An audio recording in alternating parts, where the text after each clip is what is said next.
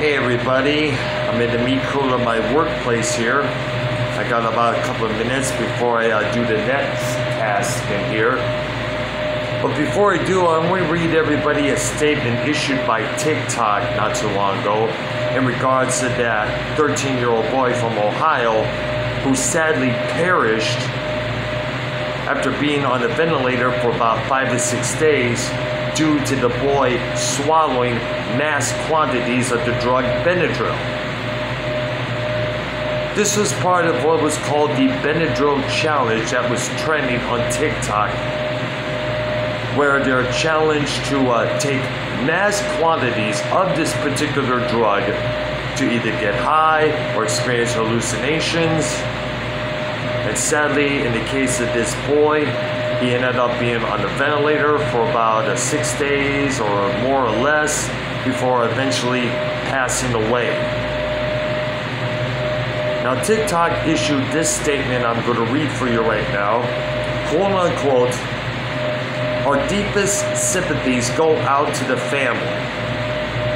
At TikTok, we strictly prohibit and remove content that promotes dangerous behavior with the safety of our community as a priority. We have never seen this kind of content trend on our platform and have blocked searches for years to help discourage copycat behavior.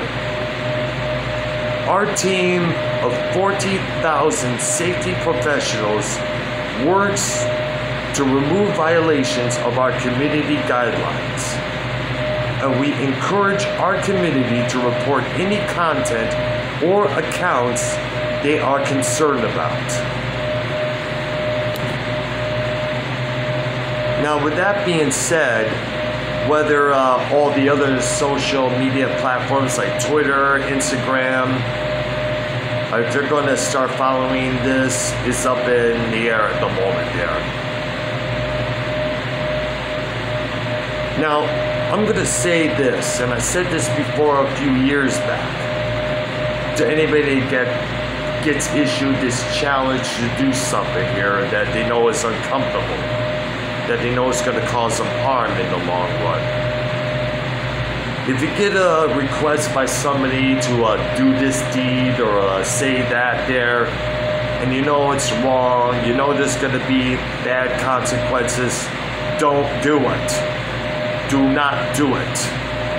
Chances are you end up looking like the fool, and everybody else who encourage you will be laughing at you. Ha ha ha, look at him, he fell into the trap.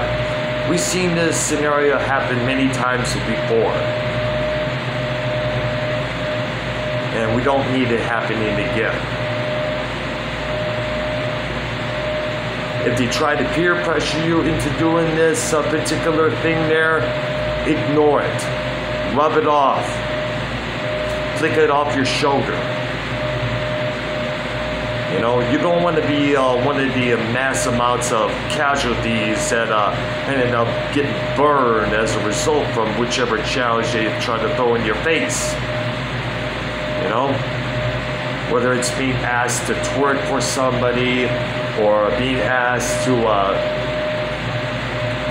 hold up a bank with a toy gun or whichever thing they try to get you to do, ignore it if it's uncomfortable to you, and then we'll move on from there.